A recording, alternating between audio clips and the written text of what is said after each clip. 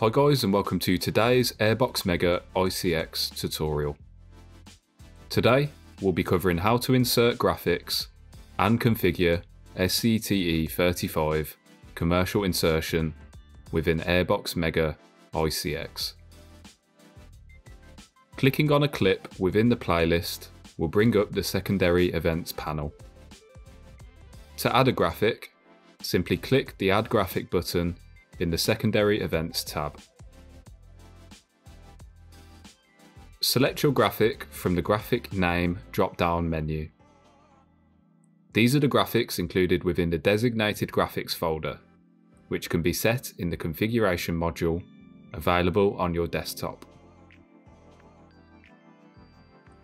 Here you can configure offset, duration, graphic descriptions, and more. Click the Update button to save your changes.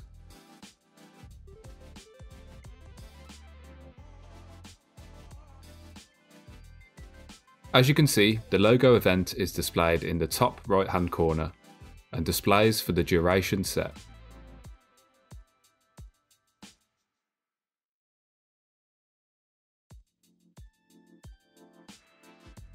Now, we'll add a lower third graphic event to this clip.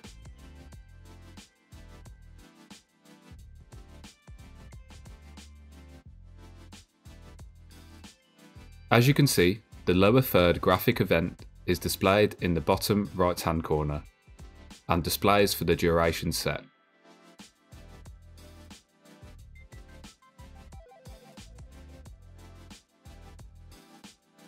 In the playlist we can see two SCTE-35 events. The first event is an opt-out event, and the second event is an opt-back event.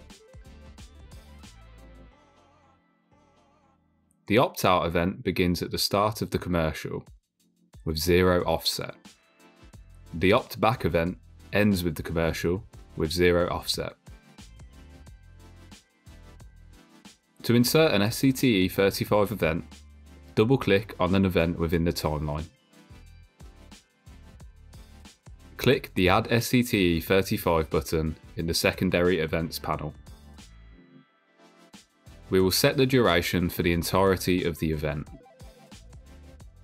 You can also enter splice IDs, and you can tick the auto-return option. Thanks for watching this AirBox MEGA ICX tutorial. Stay tuned for the next one.